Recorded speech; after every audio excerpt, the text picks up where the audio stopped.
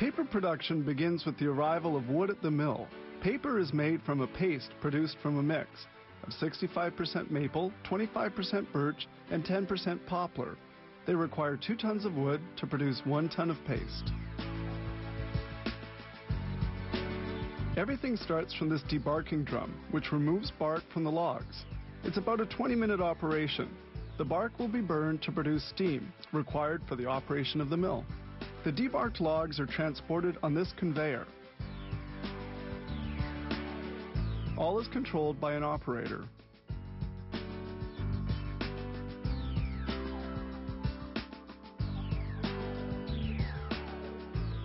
Now the logs are reduced into small pieces called kindling.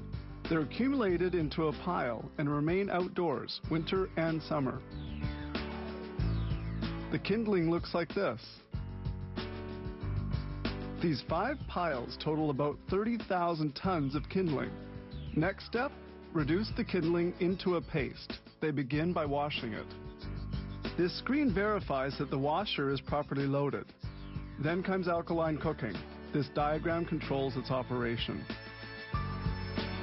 This huge cylinder is the washer in which the kindling is cooked for several hours at a temperature of 158 degrees centigrade.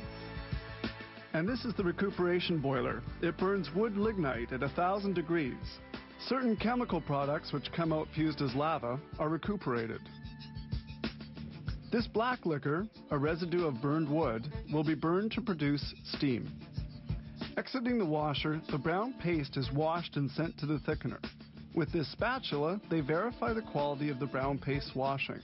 The paste must be bleached. This alkaline extraction tower places the brown paste in contact with chemical products. It's bleached with chlorine dioxide and gradually becomes more white. Then the water is partially drawn off. This worm screw breaks up the paste so it can be pumped into storage reservoirs. Water is extracted with this equipment, the Bellois Belbet 3 paper machine, operating at a speed of 1,060 meters a minute.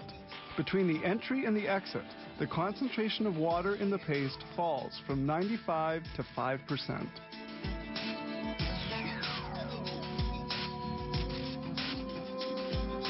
Here we see the sheet of paper coming out of the presses.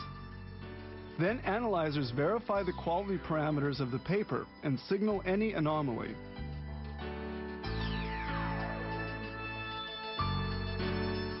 The paper is then rolled up. This roller produces enormous main spools.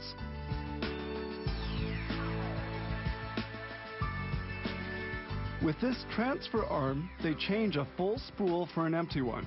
A roll weighs over 35 tons and contains 60 kilometers of paper. The spooler cuts the main spools into smaller, less wide rolls. Some will be delivered as is, while others will be shipped to paper cutters.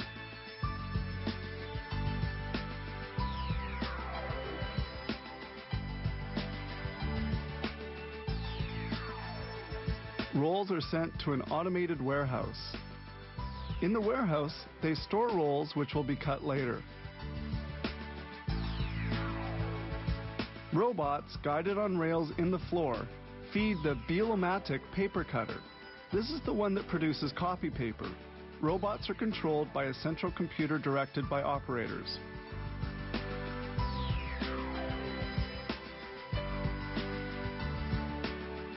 Production reaches 55,000 sheets per minute. We see here the transfer section of the cutter. 4 automatic catchers and operators verify paper quality before packaging. In 1 hour, this mill produced 6,600 packages of copy paper. A single log allowed for the production of at least 15 packages of copy paper.